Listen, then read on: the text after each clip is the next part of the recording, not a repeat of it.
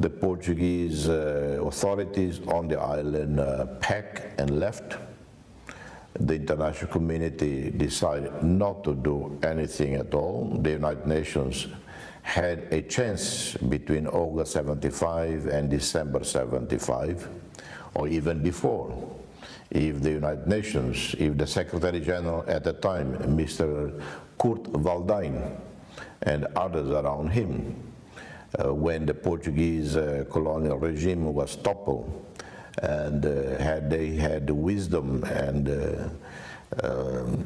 a sense of commitment, and immediately offered to assist in Timor-Leste, maybe the Indonesian invasion could have been prevented. For 3 months, we tried to mobilize international support. It didn't come. December 7, 1975, Indonesia invaded. 3 days before actually, I was told to leave the country by my compatriots in the leadership, and I did the journey towards New York. So I arrived in New York already after the invasion to address the UN Security Council. The Security Council adopted a unanimous resolution condemning the invasion, calling on Indonesia to withdraw its troops from East Timor without delay. It was a unanimous resolution, which was in itself a diplomatic feat for us.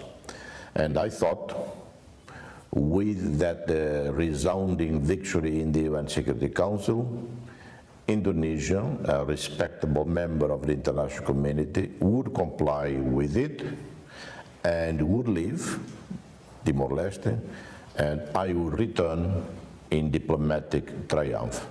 Well, that didn't happen. That was my first lesson in organized international hypocrisy.